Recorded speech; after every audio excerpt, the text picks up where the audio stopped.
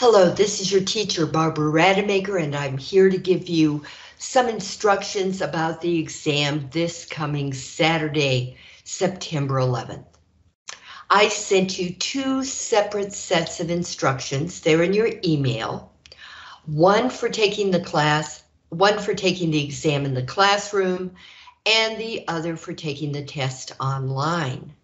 Please read both sets of instructions carefully and make your decision.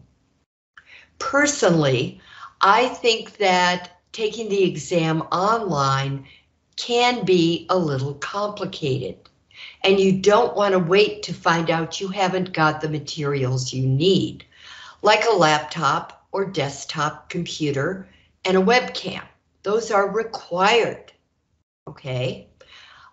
Being able to pay for the test because you're being proctored by an outside company, only $4.25, but you'll have to pay with a debit card, a credit card, or a gift card. Now, if you can't do any of that, then you must come to class to take the exam in the classroom. There are no makeups for exam 1, attempt 1. You will be able to take attempt 2 until September 29th.